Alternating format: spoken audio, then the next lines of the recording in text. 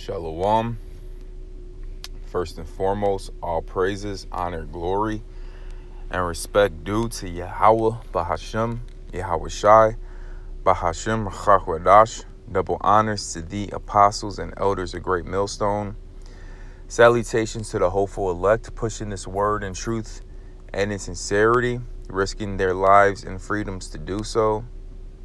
To the Israelite foreigners scattered throughout the four corners of the earth who may look like the heathen nations, and to the very few sisters that listen and learn to you, Shalom. I'm the brother Yasharala with Great Millstone, Chicago. All right.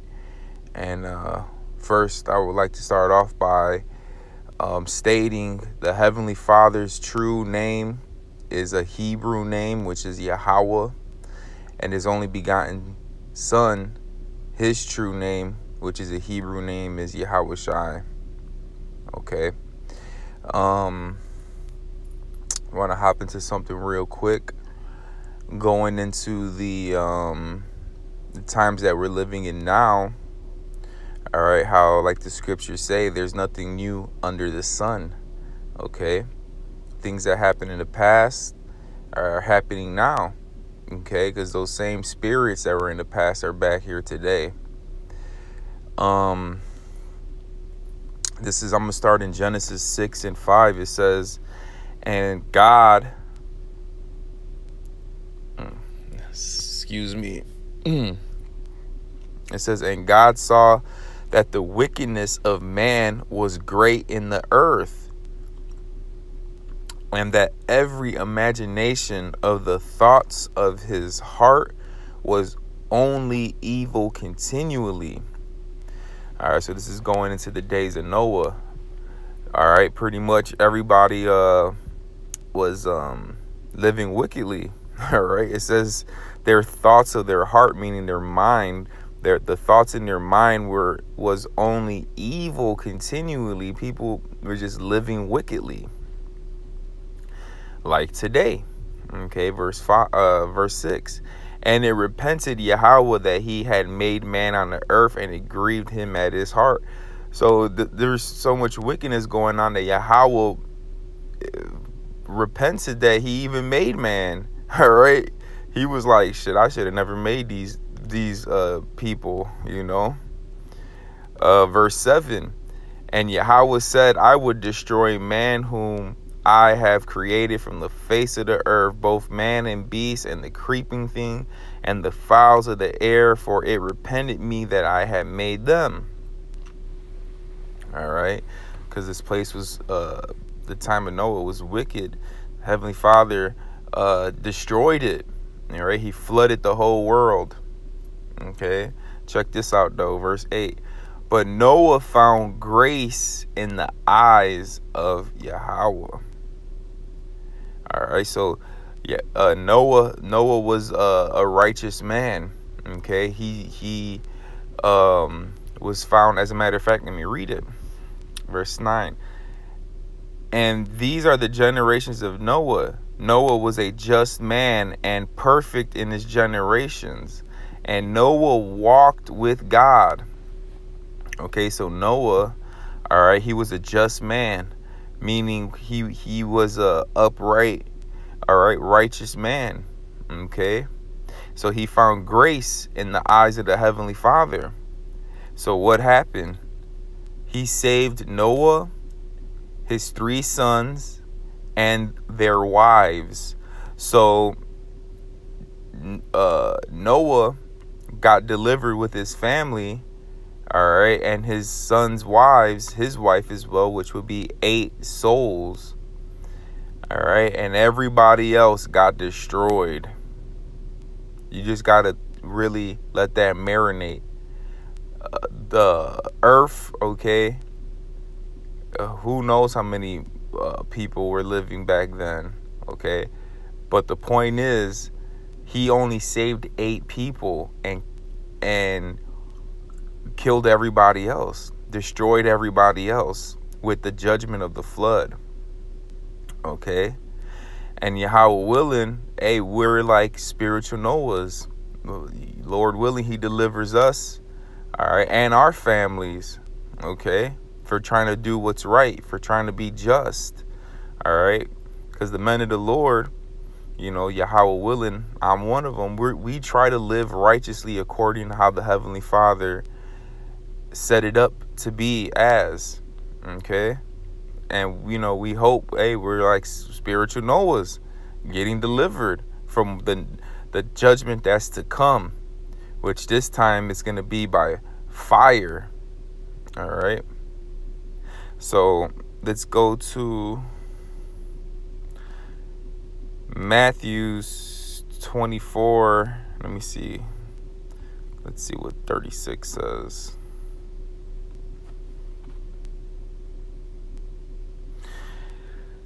(24 and 36), it says, "But of that day and hour knoweth no man, no, not the angels of heaven, but my Father only." Which proves that the Heavenly Father is the supreme most high, okay? And he only knows when that day is. Yahushua don't know. The angels don't know, okay? So God and Yahushua, the Father and the Son, are two different entities, all right? So it says, 37, "But as the day of Noah were, so also the coming of the Son of Man be." So now he's comparing the return of Yahushua, the day of judgment, is going to be like the days of Noah. It says, "For as in the days that were before the flood, they were eating and drinking, marrying and giving in marriage, until the day that Noah entered into the ark, and knew not until the flood came and took them all away. So shall also the coming of the Son of Man be." Because the scriptures say what? The day of the Lord is going to be like a thief in the night when you least expect it. Okay, so for the ones who are living and eating and drinking and giving in marriage and partying and bullshitting, guess what? When that day comes, that day of judgment is gonna come when they least expect it. How they say you get caught with your pants down. Okay, a lot of people, billions of people are gonna get caught with their pants down in that day. All right, but he says it's going to be like the time of Noah. And what do we read in Genesis? That the thought of the minds of the people, the thoughts of the heart of the people were evil continually. Look at what's going on today. This place is nothing. Not only this place, just across the whole world is wicked. Outside of the men of the Lord that's out here trying to do the right thing, attempting to be perfect. All right, we're attempting we're following after the footsteps of Yahushua. We're doing the right thing to the best of our ability. Outside of that, everybody else is wicked. Okay, we fuck up sometimes, but we acknowledge our faults. We ask for forgiveness, like the scriptures say, a just man falleth 7 times. All right, so yeah, we're not perfect. You know, we fuck up here and there, but we're striving to follow to the best of our abilities Yahushua. Okay, doing this work to the best of our ability. Everybody else outside of this truth is going to be destroyed. Okay, and it's going to come when they least expect it, just like in the days of Noah.